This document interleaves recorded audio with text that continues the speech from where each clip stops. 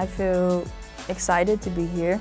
I'm ready to take it to the Champions League, and I'm excited for the challenge. I know it's going to be a challenge. They're a very elite group of people, and I've always been told to surround yourself with people who are better than you and stronger than you, so yeah, I'm excited for the challenge. As a player, I bring a lot of enthusiasm, a lot of heart.